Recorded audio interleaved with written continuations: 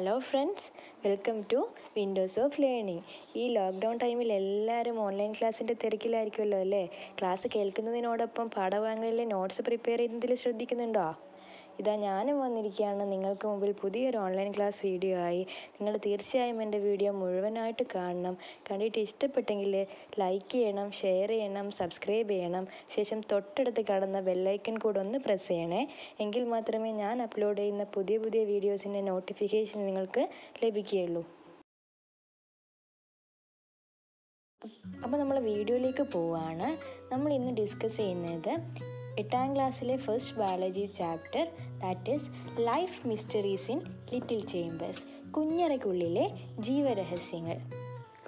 Okay, എന്തൊക്കെയാണ് നമ്മൾ ഈ ചാപ്റ്ററിൽ പഠിക്കുന്നതെന്ന് നോക്കാം. Main content in this chapter includes microscope, discovery of cell, plant cell and animal cell. ഇനി എല്ലാവരും ഈ ചിത്രത്തിലേക്കൊന്ന് നോക്കിയേ. എന്താ ഇത്? അതെ, നമുക്കറിയാം അല്ലേ. It is A microscope. നമ്മൾ ലാബിൽ കണ്ടിട്ടുണ്ടാവാം. 6th സ്റ്റാൻഡേർഡ് മുതലേ ഇതിനെപ്പറ്റി നമ്മൾ പഠിക്കുന്നതാണ്. എങ്കിലും കാണാത്തവർക്ക് തീർച്ചയായും ലോക്ക്ഡൗണൊക്കെ കഴിഞ്ഞ് സ്കൂളിൽ പോയി കഴിഞ്ഞാൽ ടീച്ചർ ലാബിൽ കൊണ്ടുപോയിട്ട് കാണിച്ചു തരും. ഓക്കെ, അതവിടെ നിൽക്കട്ടെ. ഇനി നമുക്ക് എന്താണ് മൈക്രോസ്കോപ്പ് എന്നതിനെക്കുറിച്ച് പഠിക്കാം. നമുക്കറിയാം, മൈക്രോസ്കോപ്പ് എന്ന് പറഞ്ഞു കഴിഞ്ഞാൽ it is N instrument which is used to see the objects which cannot be seen by using our naked eye. നമ്മളെ കണ്ണുകൊണ്ട് കാണാൻ കഴിയാത്ത ചെറിയ ഒബ്ജക്ട്സിനെ കാണാൻ വേണ്ടിയിട്ടാണ് നമ്മൾ ഈ പറയുന്ന മൈക്രോസ്കോപ്പ് യൂസ് ചെയ്യുക. സയൻറ്റിഫിക് വേൾഡിൽ മൈക്രോസ്കോപ്പിൻ്റെ കണ്ടുപിടുത്തം ഒരുപാട് മാറ്റങ്ങൾ ഉണ്ടാക്കിയിട്ടുണ്ട്. ഇത്തരത്തിൽ സയൻസ് വേൾഡ് ഡെവലപ്പ് ചെയ്തത് എങ്ങനെയാണെന്ന് വെച്ചാൽ തീർച്ചയായും അത് മൈക്രോസ്കോപ്പിൻ്റെ കണ്ടുപിടുത്തം കൊണ്ട് തന്നെയാണ്. ഓക്കെ, നമ്മൾ മെയിനായിട്ട് യൂസ് ചെയ്യുന്നത് ലൈറ്റ് മൈക്രോസ്കോപ്പാണ്. നമ്മൾ ലാബിലൊക്കെ കാണുന്ന മൈക്രോസ്കോപ്പ് ലൈറ്റ് മൈക്രോസ്കോപ്പാണ്. ഇവിടെ നമ്മൾ യൂസ് ചെയ്യുന്നത് ലൈറ്റാണ്. ലൈറ്റ് ഉപയോഗിച്ചാണ് നമ്മൾ ഒബ്ജക്ട്സിനെ കാണാൻ വേണ്ടി ഉപയോഗിക്കുന്നത്. Okay, the light microscope mainly divided into 2, simple and compound microscope. പേര് തന്നെയുണ്ട്. സിമ്പിൾ മൈക്രോസ്കോപ്പ് എന്താണെന്ന് വെച്ചാൽ സിംഗിൾ ലെൻസ് ആർ യൂസ്ഡ്. ഒരു സിംഗിൾ ലെൻസ് ഉപയോഗിച്ച് പ്രവർത്തിക്കുന്ന microscope, that is what is simple microscope. But in the case of compound microscope, combination of lenses are used. Combination അവിടെ ഒരു relation ഇല്ലേ, അങ്ങനെ അങ്ങ് പഠിച്ചാൽ മതി. Combination of lenses or set of lenses are used in compound microscope. This is a basic difference between simple and compound microscope. Okay, you all look at the picture. What you can see? Parts of microscope. ഇനി നമുക്ക് ഒരു മൈക്രോസ്കോപ്പിൻ്റെ ഭാഗങ്ങൾ പരിചയപ്പെടാം. ഇവിടെ നമ്മൾ പഠിക്കുന്നത് compound മൈക്രോസ്കോപ്പിൻ്റെ ഭാഗമാണ്. നമ്മൾ ലാബിലൊക്കെ നമുക്ക് കാണിച്ചു തരിക ഈ പറയുന്ന കോമ്പൗണ്ട് മൈക്രോസ്കോപ്പ് ആണ്. നമുക്ക് പാർട്സ് ഡീറ്റെയിൽഡ് ആയിട്ട് പരിചയപ്പെടാം. First part is eyepiece, second one is knobs, third one objective lens, and fourth one stage and clip, fifth one condenser, and sixth one mirror. നിങ്ങൾ നോക്കിയേ next picture, simple light microscope. ഇവിടെ നമുക്ക് കാണാം ഒരു single lens മാത്രം ഉപയോഗിച്ചിട്ടുള്ള മൈക്രോസ്കോപ്പാണ്. Okay, next നമ്മൾ ഓരോ പാർട്സ്, കോമ്പൗണ്ട് മൈക്രോസ്കോപ്പിൻ്റെ പാർട്സ് ഡീറ്റെയിൽഡ് ആയിട്ട് നോക്കുകയാണ്. First part I Ps. എന്താണ് ഈ ഐ പീസ്? നമുക്കറിയാം, നമ്മുടെ മൈക്രോസ്കോപ്പിൻ്റെ ഏറ്റവും ടോപ്പർ മോസ്റ്റ് പാർട്ടാണ് ഐ പീസ്. ഈ ഐ പീസിലൂടെയാണ് നമ്മൾ എന്ത് ചെയ്യുക? സ്പെസിമെൻ ഓർ ഒബ്ജക്റ്റ് ഒബ്സർവ് ചെയ്യുക. വെറുതെ ഇങ്ങനെ ഒരു ഐ പീസിലൂടെ നോക്കിക്കഴിഞ്ഞാൽ നമുക്ക് സ്പെസിമെൻ ഒബ്സർവ് ചെയ്യാൻ പറ്റുമോ? ഇല്ല അല്ലേ. ആ ഐ പീസിൻ്റെ അകത്ത് എന്തുണ്ട്? ലെൻസ് ഉണ്ട് അല്ലേ. അപ്പം ലെൻസുള്ള മൈക്രോസ്കോപ്പിലെ ഒരു ഭാഗമാണ് ഐ പീസ്. ഇനി വെറുതെ ഇങ്ങനെ ഐ പീസ് നോക്കിക്കഴിഞ്ഞാൽ നമുക്ക് കൃത്യമായിട്ടുള്ള വ്യൂ കിട്ടില്ല. അപ്പം ഐ പീസിനെ അഡ്ജസ്റ്റ് ചെയ്യാൻ വേണ്ടിയിട്ട് ഈ പറയുന്ന മൈക്രോസ്കോപ്പിൽ മറ്റൊരു പാർട്ടുണ്ട്, അതിനെയാണ് നോബ് എന്ന് പറയുക. ഈ ഒരു മൈക്രോസ്കോപ്പിൽ A compound microscope consist of mainly 2 knobs which comprises cos adjustment and fine adjustment screws. അതായത് cos adjustment screw, fine adjustment screw എന്ന് പറഞ്ഞ 2 ടൈപ്പ് സ്ക്രൂസ് ഉണ്ട്. അതെന്ത് ചെയ്യാം? നമുക്ക് അഡ്ജസ്റ്റ് ചെയ്യാൻ വേണ്ടിയിട്ട്, ക്രമീകരിക്കാൻ വേണ്ടിയിട്ട് പറ്റും. അങ്ങനെ ക്രമീകരിച്ചിട്ട് നമ്മളെ ഐ പീസ് ഒരു ബോഡി ട്യൂബുമായിട്ട് എപ്പോഴും കണക്റ്റഡ് ആയിരിക്കും. അതിൻ്റെ ഹൈറ്റ് എപ്പോഴും നമുക്ക് കൂട്ടുകയും കുറയ്ക്കുകയും ചെയ്യാം. എന്ത് വെച്ചിട്ട്? ഈ പറയുന്ന നോബ്സ് വെച്ചിട്ട്. അപ്പോഴാണ് കൃത്യമായ ഒരു വിഷൻ ഐ പീസിലൂടെ പോസിബിൾ ആവുകയുള്ളൂ. Okay, next part stage and ക്ലിപ്പാണ്. നമുക്ക് എന്ത് വസ്തുവിനെ കാണണമെങ്കിലും ആ വസ്തു ഒരു സ്ലൈഡിൽ എടുക്കണം അല്ലേ? ആ സ്ലൈഡ് നമ്മളെ മൈക്രോസ്കോപ്പിൽ സ്റ്റേജിലാണ് ഫിക്സ് ചെയ്യുക.